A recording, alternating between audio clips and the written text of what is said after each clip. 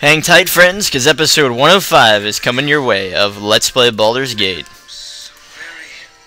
We got some Ankeg armor. Rock on. The only problem is, it's really kind of a bonus that we could have had double if Khalid had stuck around, because I think he's the one with the Ankeg armor that we had previously.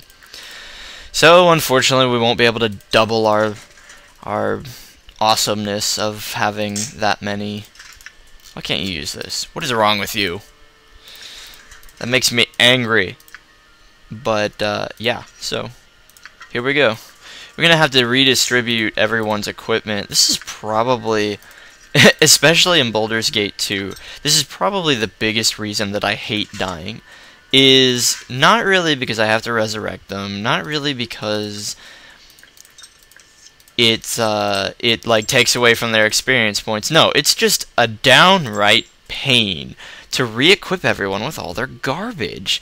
Gotta sift through everyone's equipment. I mean, it works better later if you have a bag of holding, because, you know, especially if you have an empty bag of holding, you just cram all of each individual character's stuff in it.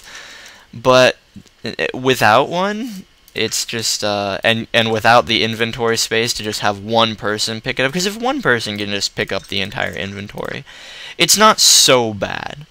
But this is tedious. It's not it just takes forever.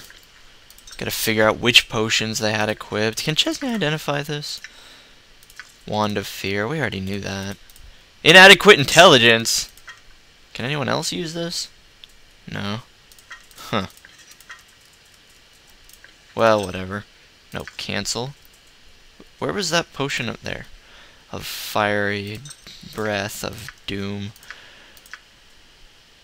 I'm gonna give these healing potions back to these people, so hopefully they don't die again next time. So let's split this one up. Yeah, I think that's good enough for now. We need to heal anyway. Oh, another thing. Do you have to reset their spells? Oh, no, you don't. That's good. That would just be silly. Alright.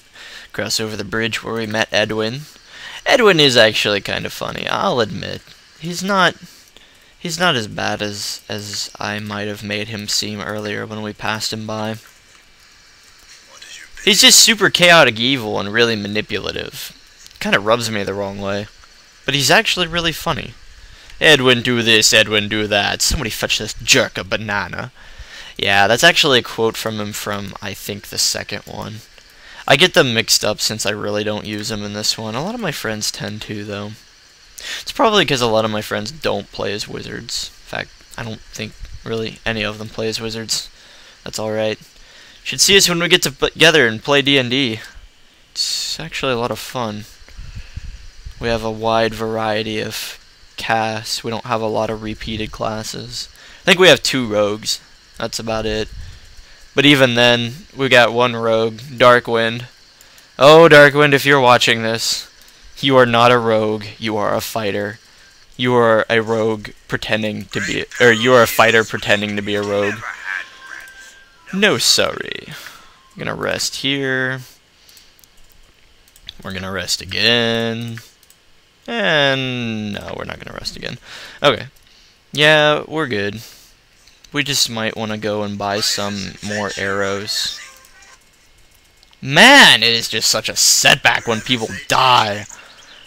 It's the biggest reason you restart. It's not really like, you know, it's not really like you don't have the means to come back and resurrect them and all that. It's just like, why would I want to come all the way out here? Hey, does this guy sells, yeah, large shield +1? Give me some of that, man. That is what I'm talking about. Can Faldorn equip any, like, cool shields? No. Of course not. Faldorn, sometimes I wonder if anyone can fail at being a druid more than you. Alright. Buy a few arrows this time. We're not going to overkill like we did last time. Eldoth, of course, we're going to give him more arrows than not, because he just fights with them. But Koran, not so much. What is that, another Potion of fiery death. I love those things. I also love it because I think you can drink them. Can you not drink them? Yeah, you can drink these things. I remember the first time I did that. Explode. It's kind of, it's kind of, against living, drinking those things. Alright. We may not be exactly organized in our equipment, but we have it all here now. We're gonna go back up to that farm and cause some damage. And at least Yeslik does have some better AC now. A lot better AC. You know, we could get some darts for Safana. We really should, but I think we're just gonna hold off on it. Don't ask me why, it doesn't make sense. I'm just too lazy to go back to the shop. Alright. So, all the way back up. Traveled across the entire Sword Coast. Just for some Ankheg armor. And to get our friends back. We could have tried to press on to Baldur's Gate. There's quite a few temples there, but just too much happens to not have your full party. Alright, let's try this again. Let's not get eaten. We need more hit points. 40 and 63. Yeslik, you're taking point. Originally, Koran was going to take point because he had the better AC, but now that we have Yeslik with the shield +1 and the Ankheg plate, he's going to be our point man because with those Ankhegs, you just you could use some spells to crank up your AC a little bit. I'm sure we could figure something out, but on the fly, you just want 8 hit points to tank them. Because the Ankhegs, as you can see, I mean, it's not like you require a +1 weapon to kill them. It's not like they have a huge amount of hit points. You just need to be able to not die from their initial attack. So, but anyway, we're going to get a quick save real quick. Okay, so we checked the time. We got about 2.5 more minutes here. Good 2.5 more minutes before YouTube shuts me down for illegal activity. No, just kidding. Whoa! Alright, there's one. Oh good, there's probably only one now. No, there's 2. Of course there's 2. And they're still shooting at Koran! Nah, that was just the initial shot. I think we're good now. Koran is actually using his bow. We want him to go up and fight melee. Yeah, see, and now they're not giving us any trouble at all, which is strange. It's just like he sat there and let us kill him. I don't really understand it, but okay. Works for us, I guess. Yeah, I could have searched those other Ankheg shells for their loot, couldn't I have? Oh well, doesn't really matter. There's actually a huntress out here. We want to find her. She puts us on kind of a funny quest.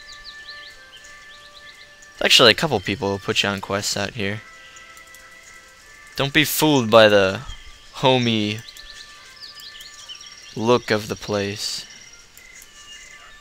May not be as homey as you think. Homely. Homey. What am I, like, homey? Gosh. Please, won't no one help me? Anyone? I've nowhere else to be turning. Well, welcome friends to pretty much the exact same storyline as Cloakwood, that crazy guy who tried to kill all the spiders in Cloakwood, except now, it was a crazy guy who went out and tried to kill all the Ankhegs. You know, he might not have even tried to kill them, I didn't really read it. He might have just been out there and they killed him, I don't know. Who cares? He basically just wants you to go look for his son. It's free EXP and a good excuse to kill these things. Die already! You fiendish monster! It's near death, come on. Somebody land a hit. There we go.